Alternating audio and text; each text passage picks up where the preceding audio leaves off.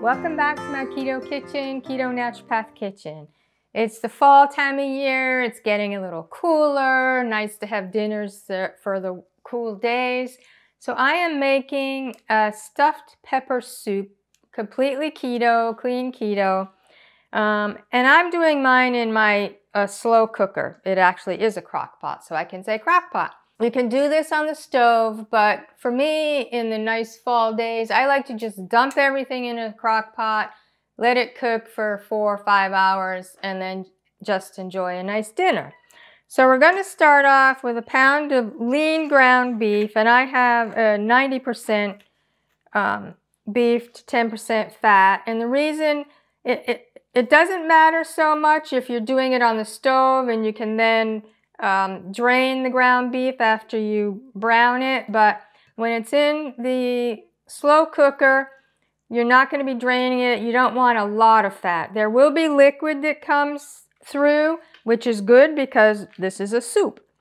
So I'm just, chunking off some pieces, and later, during the cooking, after about an hour, I will stir it and make sure that the ground beef, or hamburger as my mother would call it, is all ground up. I mean, all small pieces, so there's no big chunks. So we have that, and we're going to add onions.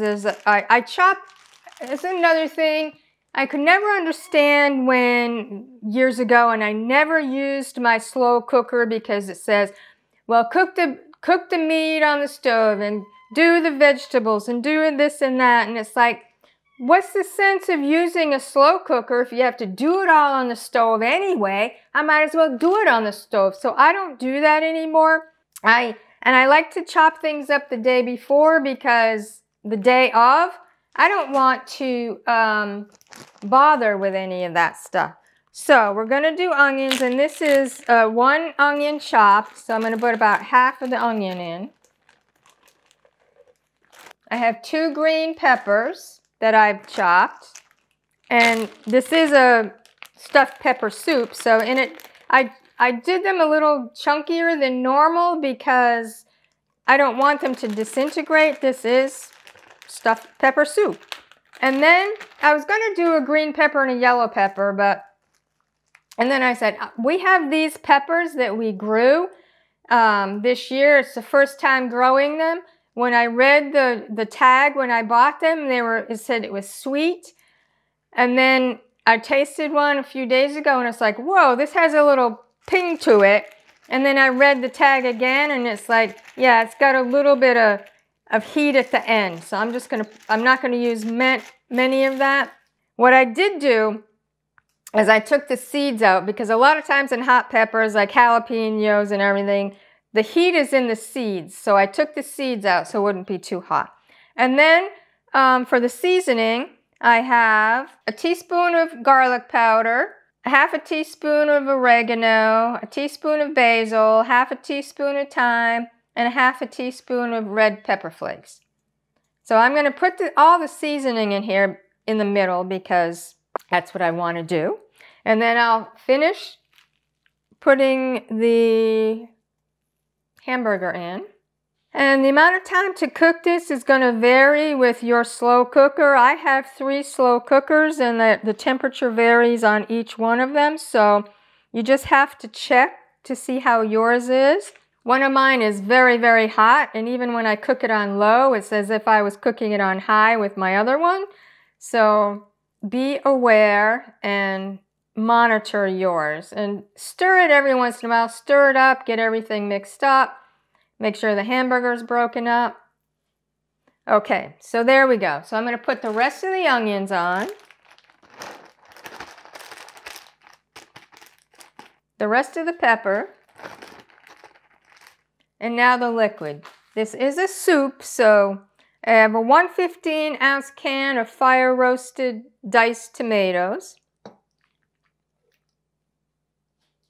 I have an 8-ounce can of tomato sauce. You can add maybe 15 ounces, but I want to, I don't want as many carbs in this, so I chose 8-ounce.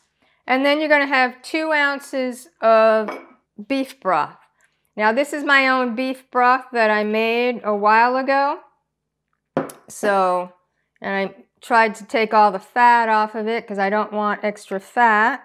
And I pour it in the cans because I want to get all the tomato. And this is a soup, so it may seem like a lot of liquid, but it's a soup and not just a casserole. So now, I'm going to cook this on low for 4 hours. And I'm going to check it after 4 hours to see if it's cooked. And if it is cooked, I'll see you back in 4 hours. If it takes longer, we'll see you back whenever it's finished cooking. So the stuffed pepper soup is cooked.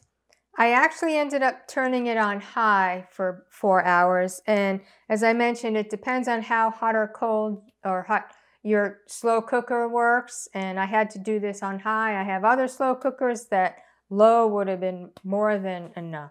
It smells so good. And as you know, stuffed peppers normally have rice in it. So you could put a keto rice. By that, this is miracle rice. It's like miracle noodles, only in the shape of rice. There are these kelp noodles. Carl likes these kelp noodles if we ever have anything noodly, and you can cut them up so that they're small. And then there's also the palmini pasta, which is made out of hearts of palm.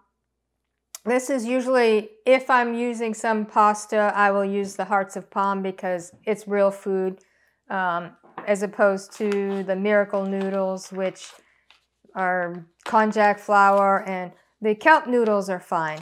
But we've been keto for so long, at least 8.5 years, and we didn't use any substitutes for so long that I actually prefer my food now without it. I was thinking of cutting up some of the palmini, but I'd much rather have it just by itself.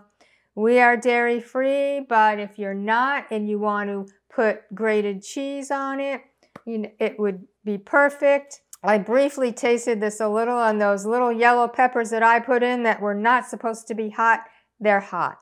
So I'm going to taste this. It's still hot, so I'm going to just taste a little bit.